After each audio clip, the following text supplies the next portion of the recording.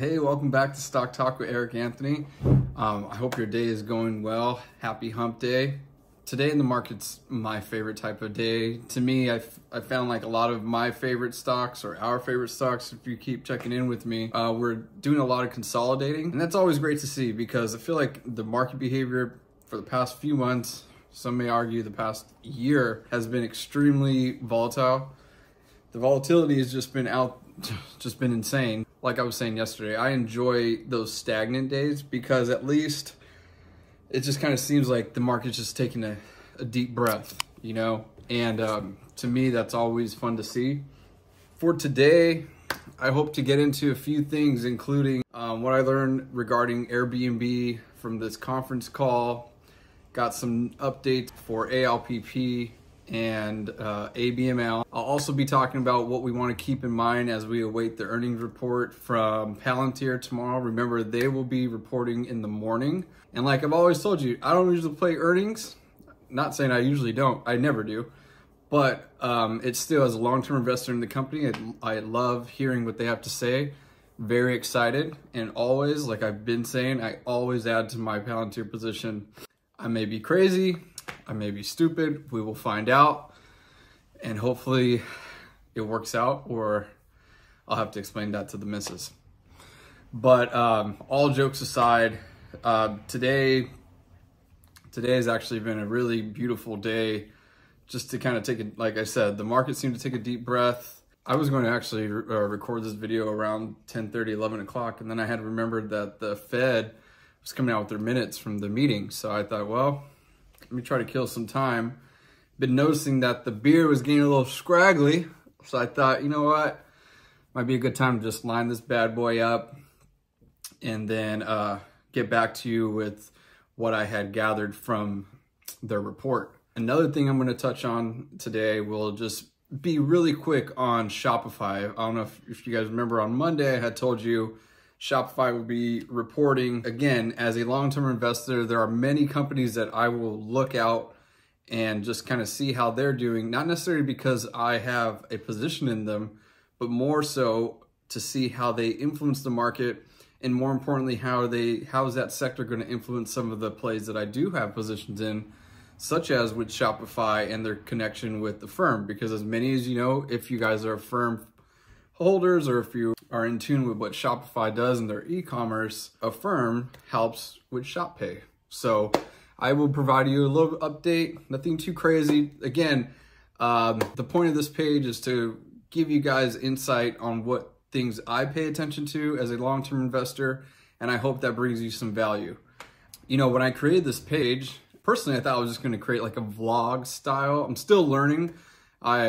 I'm going to definitely dedicate a whole video of just kind of letting you guys know some of the things I've been doing to try to make this video quality a little bit better. But yeah, I thought I was going to do like a vlog approach and just kind of let this be my therapy session of how bad life is in the market. It really isn't, but I thought I could use this as like an outlet.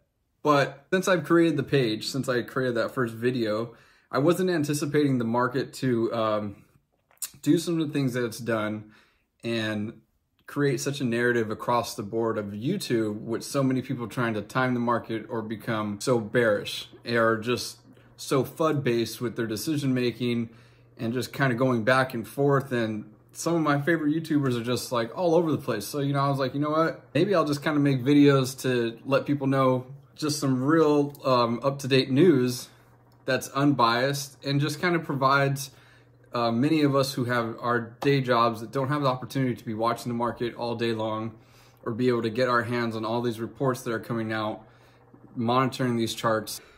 It's like Epictetus said, you become what you give your attention to. And look where we're at. Now we have a page that has become something that should have started as a vlog, and now it's hopefully becoming a little bit more educational, which I do hope at the end of the day that this just provides everyone out there some insight on some great companies that have been either overlooked, battered down, or high growth in emerging markets. Okay, so I'm going to start out with kind of piggybacking off of what I said yesterday. We're going to go straight into what I learned, some key takeaways from the conference call with Airbnb. Airbnb had their best Q4 in their company history. The length of stays at Airbnb are starting to increase substantially. Nearly 50% of nights booked in Q4 were for stays of a week or plus, and 20% of stays were for a month or longer. This gave a new metric stating that 175,000 guests stayed for 3 months or longer. Every length of stay on Airbnb is going up, whether it's 2 nights, 3 nights a week, a month, or a season. All length of stay are up, and they want to design this for this new world by making it even easier for guests to live on Airbnb for longer extended stays. They are very optimistic about cross-border travel and urban travel rebounding. Prior guests made up 33% of hosts in Q4, and they think this trend will help the supply side of their business given that their number has been going up in the last few years. They're also making hosting easier. They reduced the number of steps to host. Also, the number one obstacle they heard was hosts being afraid that their homes would be damaged. Well, now they've launched Air Cover Free for hosts, which includes a $1 million damage protection plus liability insurance. Insurance is important. Another interesting tidbit that was revealed is that on traffic, 90% of their traffic remains direct and unpaid. And so this is great for any company because now this allows them to put all their focus on brand marketing rather than search engine marketing. And for sites like Airbnb or Vrbo or any type of place where you're going to stay, most of their competitors spend their marketing money in search engine marketing rather than brand marketing. So again, that's just something to keep in mind regarding Airbnb. And ultimately, for our economy, I think this is fantastic news. Like I said yesterday, yesterday I was assuming if they had provided good guidance and good numbers that this would be favorable for the economy, especially as things start to open up. I don't know if any of you guys live in California, but today we finally have first day without masks. And again, with California being a top economy, not just in our country, but the entire world, I'm pretty excited to see where things go now that we start having our economy back up and running. Hopefully everything stays on course, but it looks like things are going in the right direction. With our economy opening up as a whole as a country and Airbnb's stellar numbers and showing great guidance and only proving that more travels in the future for a lot of us, I think this is great. Just something to look out for if any of you guys are looking to get into these travel plays or these reopening plays back in the market. I might focus a little bit more on what else we consider a reopening play. Let me know in the comments below if there's anything that you guys want me to touch on that I haven't touched on just yet. As you can imagine, there's a lot of news out there. So I just want to make sure I kind of give you guys a deep dive on the things that stand out to me. If you ever feel that I've just kind of like breezed over something, again, please, I'm trying to get better at this every day. Just leave me some comments below. Let me know, hey, you could have done a better job of this, or you could at least, hey, you completely forgot to talk about this. Anything like that, I'm an open book. Please just let me know below. Revenue for both Q4 and the fiscal year of 2021 were up nearly 80% year over year and exceeded the 2019 levels, demonstrating the strength of Airbnb's recovery. Their gross booking value had a strong recovery in the nights and experiences booked combined with higher average daily rates. It drove over $11 billion of gross booking value in Q4 2021. Both Q4 and fiscal year 2021 saw significant increases in the GBV from a year ago, as well as from pre-COVID periods in 2019. Another big thing, nights and experiences booked. Airbnb saw continued strength in nights and experiences booked in North America, EMEA, and Latin America, all of which have driven significant year-over-year growth. Their net income loss was driven by their top-line recovery and continued expenses discipline, and their adjusted EBITDA was positive and are their highest ever for both Q4 and the fiscal year of 2021 due to their revenue growth combined with continued expense discipline. Again, another main takeaway from Airbnb is that I think, and I could be completely wrong, but something that has always interested me with Airbnb is that as I had just mentioned, with their stays becoming increasingly longer, and they're no longer like just looking for a weekend or a one night, which I'm sure is really big, But something we want to keep in mind, are they going to enter like the housing market in general? Can they become competition to like an Opendoor or Zillow now that this infrastructure is already pretty global in regard to how they attract customers? You see where they're marketing their money, they can just go to just the branding. And I'm wondering, now that people are staying for months at a time or seasons at a time, again, will they become competition to Zillow, Redfin, Opendoor, and just anything in that space? That's something that's always interested me. Let me know in the comments below if any of you guys think that Airbnb is trying to make a push in the real estate area. Okay, so with Shopify, as you can see, Shopify is just getting battered today. At the time of this recording, it was down about 20%, even with favorable numbers. But again, like I've been mentioning, I think for all of 2022, we're going to be a guidance-based type of earning report season. If your guidance isn't favorable for the future, in the short term, for many companies, the share price will be beaten down. Again, not necessarily because it's a bad business, but because of poor guidance. And as you can see here, the COVID triggered acceleration of e-commerce that spilled into the first half of 2021 in the form of lockdowns and government stimulus will be absent from 2022. And there is caution around inflation and consumer spend near term. Basically, they don't anticipate hyper growth anymore. One takeaway that I thought was pretty exciting, especially as an Affirm long-term holder, was this what they said regarding building buyer relationships.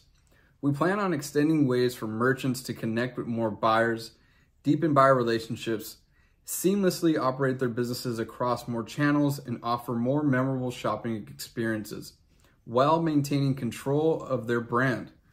Channels of focus will include Shopify POS, and social commerce. Capabilities of focus will include accelerated checkout with Shop Pay and Shop Pay installments. And remember, Affirm handles Shop Pay. So keep that in mind as an Affirm shareholder. As I anticipated, if Shopify had poor earnings, Affirm would be also be hit. Affirm is down at the time of this recording just under 4%. SoFi is up 3.5%. PayPal's down just under 4%, and Robinhood is down about 1%.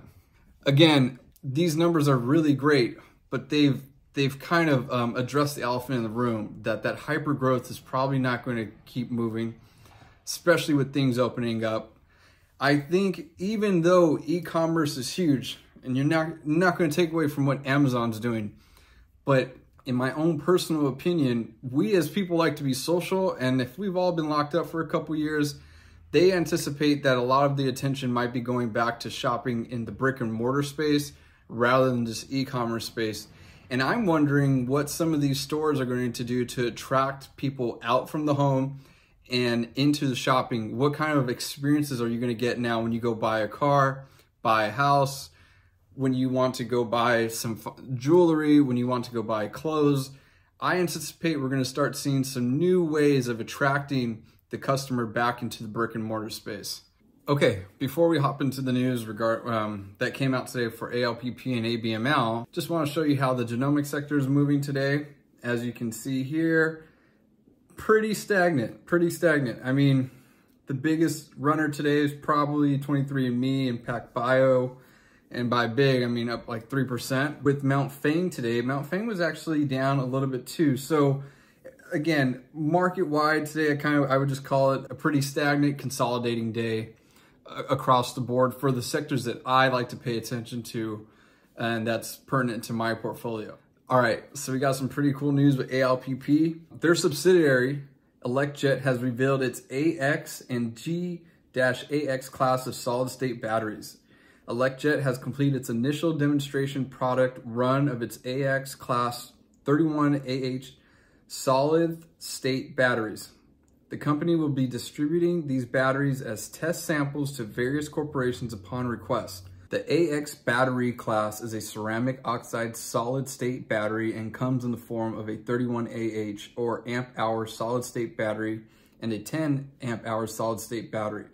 The AX battery was designed for ultra-energy dense applications that need a powerful battery solution, but not necessarily the ultra-fast 8C+ charging that the G-AX class batteries can provide. Both the G-AX and AX use graphene in the battery cells, but for different purposes and at different levels of its battery design. The AX battery class is still quite fast and has operating specifications of up to 4C charging. At a 4C rate of charge, the AX class can charge in 15 minutes. Typical fast charging lithium-ion batteries charge between 0.5C and 1C, which equates to 1 hour at 1C and 2 hours at 0.5C. The AX class can also retain 80% of its capacity for over 1,000 charging cycles. With up to an incredible 280 Wh/kg energy density, the AX class is the perfect solution for Powerwalls, smaller ESS solutions, golf carts, and EV vehicles. EV vehicles, that matters. That's always attracted me to ALPP. May not be today, may not be a year from now, but boy, when that catches on, that might be something exciting to keep in mind. Production will begin later this year, improving energy density by almost threefold over lithium polymer. With 1,000 charge cycles and the typical range of an electric vehicle being 300 miles, an electric vehicle powered by the AX class of batteries would be able to drive over 300,000 miles before the battery pack would see any significant degradation to its life cycle. Technical specifications show 1,200 charge cycles with 1,000 charge cycles expected for an EV application. The G-AX class consists of graphene-enhanced 31 amp hour solid-state battery and graphene-enhanced 50 amp hour solid-state battery designed for ultra-fast 8C plus charging solutions for the EV market that need a powerful battery solution while retaining over 80% of its capacity after 1,000 charges. At an 8C rate of charge, the G-AX class can charge in under 8 minutes. The G-AX battery class can be customized up to 50C charging, also having 360 Wh/kg.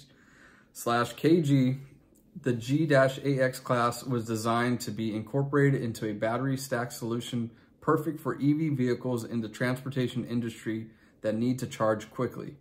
In line with the AX class, an electric vehicle powered by the G-AX class of batteries would also be able to drive over 300,000 miles before the battery pack would see any significant degradation to its life cycle. Samuel Gong, president of Elecjet, had this to say: "What our team of engineers has achieved is a testament to the talented individuals we work with. Unlike the competitors in the solid-state space, we are not just building prototypes, we are actually in production and can deliver our batteries." I'll say that again. We are not just building prototypes. We are actually in production and can deliver our batteries to companies seeking the solution today. In the near future or in the next coming months, they will be sharing the location of their US-based production facility. Well, I mean, I hope that little roundup right there just gives you an idea of why this is pretty big. ALPP was actually running on this news. Nothing too crazy, but nonetheless still green. I know that having been in this market for a little bit, I remember the days where we would get some good news and the thing would just go straight down. So to get some positive news like that regarding their EV play and the battery and how those things can kind of come together, very exciting. And more importantly, it's pretty exciting just to kind of see the market accept this news favorably. Abml announced today that it is in the process of staking 90 additional surface sedimentary lithium-bearing claims covering approximately 1,800 acres that will expand their Tonopah Flats lithium exploration project in Big Smoky Valley, Nevada, to a total of approximately 10,340 acres. As the company further accelerates the commercialization of its internally developed process train for the manufacturing of battery-grade lithium hydroxide product from this unique type of lithium-bearing surface sedimentary resource, as it claims near Tonopah, Nevada, it has initiated the process of exiting its positions in the Railroad Valley area and its associated brine claims. The company has sold 224 of their 644 unpatented placer claims in this Western Nevada basin.